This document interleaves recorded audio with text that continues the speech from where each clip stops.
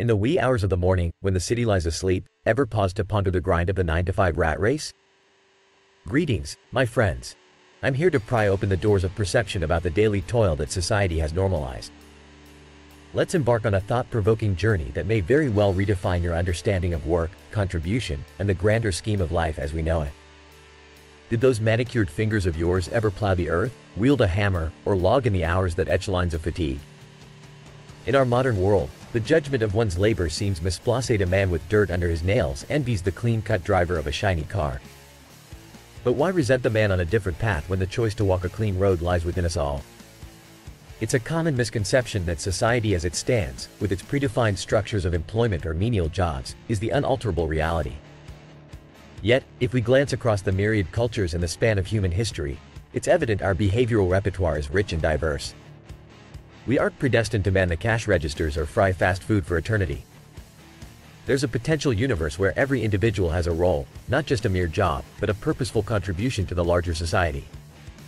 Imagine a world reminiscent of a primal village where barter thrives. I exchange my crafted spears for your leather skins, where each person's skill adds value to the communal tapestry. But alas, we have veered off course, enslaved to the cogs of industrial juggernauts. We ensconce ourselves inside corporate behemoths, surrendering our days to lifeless cubicles, becoming mere nodes in the great machinery of capitalism. We trade in passion for productivity, a fire for a flicker, embracing a stark existence devoid of genuine connection to the sweat of our brows. Our system, my friends, is a voracious beast that devours individuality.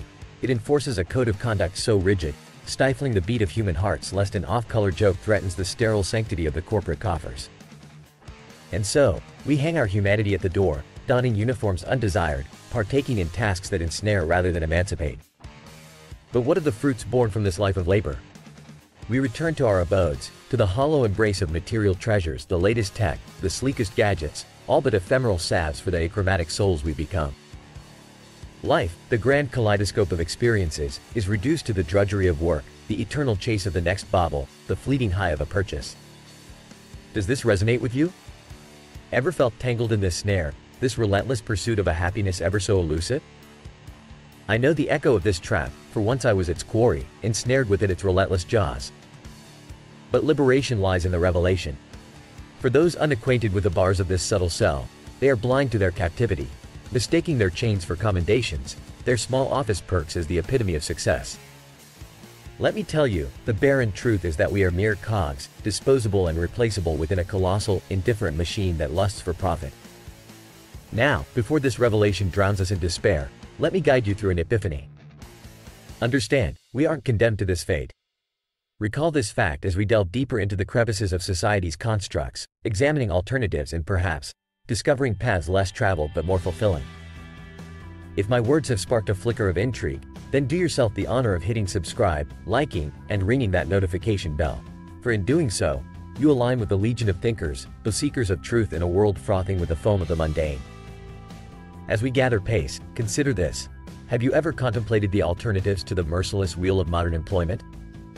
Have you ever dreamt of breaking free from the steel jaws of routine, to craft a life where your passion fuels your sustenance, where your talents forge your future? It's a realm where personal finance isn't just about hoarding but about investing in a life of substance. In the labyrinth of investments, mortgages, and loans, isn't there a path that leads to a place of wisdom and balance? Where insurance is not a grudge purchase but a wise step toward safeguarding the fruits of your passion. Let's dissect this further, shall we? The investment in real estate isn't just about acquiring soil and stone but securing a haven for creativity and a sanctuary where the divine masculine and wisdom speak. In the frenzied bazaar of digital marketing and high-flying tech, could there not be a niche that resonates with your inner voice rather than suffocating it? When was the last time you sat down and evaluated your contributions to the vast orchestra of humanity? Are you a vibrant violin, a muted trumpet, or a silenced drum? Pause and pondered attorney wrangling over legal jargon, the credit advisor parsing financial mazes, or the software developer coding late into the night. Is there not a thread connecting their expertise with your innate potential? Could trading time for money be supplanted by trading skill for fulfillment? Rather than donate your precious hours to a system indifferent to your essence, could you not claim a life where each day is an opus of your own composing? Yet, here I implore you to maintain a steely resolve, as the territory we traverse is fraught with the siren calls of comfort and conformity. These calls beckon you back to the fetters you just shrugged off. Temptation is rife, alluring as ever, with the corporate sages preaching the gospel of job security, health benefits, and retirement plans. And you might ask, what's wrong with that? Isn't that the wise way to live a life? Ah, my fellow voyagers, herein lies the great conundrum.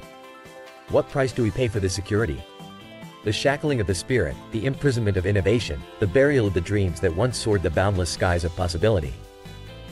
As we approach the conclusion of our odyssey today, one must reflect. What chains are you ready to break? What new vistas are you willing to explore? In a world in the grasp of potential recession, in the unpredictable currents of modern dating, investing in the most precious of commodities, yourself, becomes paramount. We draw this dialogue to a close not in defeat but in the unshakable belief that change is but a decision away. If this narrative stirred something within you, if it gifted you with a morsel of insight or a beacon of hope, then consider expressing your appreciation. If you found value in our shared journey, a symbolic gesture awaits in the description below. Through the act of giving, we complete the cycle of value we've created here today. Your support, dear viewers, is the testament to our combined pursuit of a life less ordinary. A life replete with the richness of purpose and depth of joy that every man, every strong, successful male, is due. Thank you for walking this path with me. Until next time, keep seeking, keep questioning, and never settle for the mundane. Greetings viewers, today we embark on a thought-provoking journey into the mind's dark corridors, where we differentiate the enigmas of psychopathy and sociopathy. While these terms often conjure images of villainy and danger, they're not as cut and dried as pop culture suggests. By now, you might wonder, am I within arm's reach of a psychopath or sociopath? And how can I tell them apart? Brace yourself, for today, we're diving deep into this chilling topic that's both riveting and unsettling. The terms psychopath and sociopath are indeed strewn around rather loosely, often used synonymously to describe someone who appears, for lack of a more delicate phrase, unhinged. But it's vital to note that labeling someone a psychopath or a sociopath merely due to an unsavory act or cold demeanor doesn't just lack kindness, it might miss the mark of accuracy entirely. Would you recognize the signs that differentiate these individuals? Who among us hasn't encountered a person exuding such traits? Whether it's a question that piques your interest or a genuine concern, the nuances between psychopathy and sociopathy remain a captivating subject. So, before we venture further, consider your awareness of these terms. Are you confident in distinguishing between the two? These concepts, while overlapping, contain unique characteristics that set one apart from the other. To understand these distinctions, we delve into the realm of the American Psychiatric Association, who meticulously catalog mental disorders including these perplexing personalities. Psychopathy and sociopathy fall into the broader classification of antisocial personality disorder, ASPD, within the Diagnostic and Statistical Manual of Mental Disorders. While the latest edition, the DSM-5, does not explicitly list psychopathy or sociopathy as distinct disorders, the behaviors and tendencies related to these terms are encapsulated within the ASPD diagnosis. A critical component for individuals with ASPD is an unstable or exaggerated sense of self. A child begins forging their identity by the age of 3, understanding they are a separate entity from others. As they mature, they learn about themselves, their distinctive traits, and this sense of self becomes more complex and grounded. It frames how they interact with the world and people around them. Those with ASPD exhibit a distorted perception of self. Their identity could be underdeveloped or, contrarily, grossly inflated. This affects their empathy and aspirations, influencing actions that range from seeking grandiose achievements to struggling with routine consistency in their relationships. Moving on to another hallmark: empathy deficiency. Sociopaths and psychopaths are commonly perceived as devoid of this crucial human trait. They lack the innate capacity to relate to others' emotions, posing the question, are they completely unable to care or love? While they may not be utterly incapable of emotive connections, their limited empathy often leads to uncaring and detrimental behavioral patterns. A further distinguishing trait is their pathological personality features. Unsettling traits like a lack of morality, attention-seeking, antagonism, and unusual behaviors may serve as indicators. But here's an essential consideration. Children naturally exhibit some of these traits as they develop, but as one transitions to adulthood, a well-rounded self-awareness and empathetic comprehension should be in place.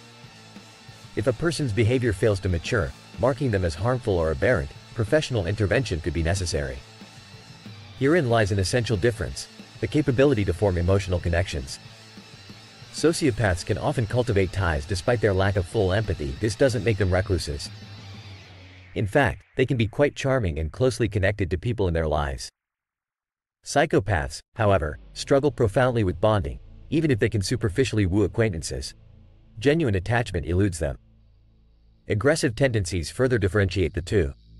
Psychopaths tend to illustrate more violent behaviors. Think of how serial killers are often typified. While sociopaths may hurt through emotional manipulation, they are less inclined towards violence. Their impulsivity can stem from the emotions they do feel, although muted. My conjecture is that psychopaths experience emotions more faintly, rendering aggressive actions more justifiable in their eyes, merely as tactics to achieve their ends, with people as pawns in their strategic games. If a sociopath engages in surprising or harmful acts, they often rationalize it away, whereas psychopaths may meticulously calculate their manipulative acts without an ounce of self-reproach, feeling justified in their actions. Due to this absence of self-reflection, seeking professional help isn't something a psychopath often considers, as they do not perceive a need for it. While the DSM, the 5th of May, cataloged them under ASPD, being aware of these subtle divergences can help you navigate social landscapes, decide who to trust, or whom to give a wide berth. Now, as we come to a close, ponder over this. Could someone you know exhibit these tendencies? It wouldn't be too surprising. And remember, psychopathy or sociopathy is more than just an act. It's a profound, ingrained part of someone's psychological makeup. Concluding our deep dive into this captivating yet unsettling subject, I invite you to explore further. If you're intrigued by the possibility that someone you know might exhibit these traits, there's a comprehensive quiz linked below. Analyze their behaviors and determine if they hold psychopathic or sociopathic tendencies, or perhaps they may exemplify neither. Now, if you believe understanding these complexities added value to your knowledge, remember, as you step back into your day, to contemplate which actions from our discussion will impact your approach to relationships and personal discernment. If you've made it this far and found the insights we've shared today valuable, consider showing appreciation with a tip that reflects the enlightenment you've received. The link awaits in the description. And before you move on, if you believe in gaining wisdom and fortify your understanding of the world and its diverse personalities, subscribe, like this video, and ring the notification bell. You never know just how empowering the next video could be. Thank you for watching and journeying with me through the shadowy realms of the mind. Here's to wisdom, to insight, and to making informed decisions. Stay curious and take care.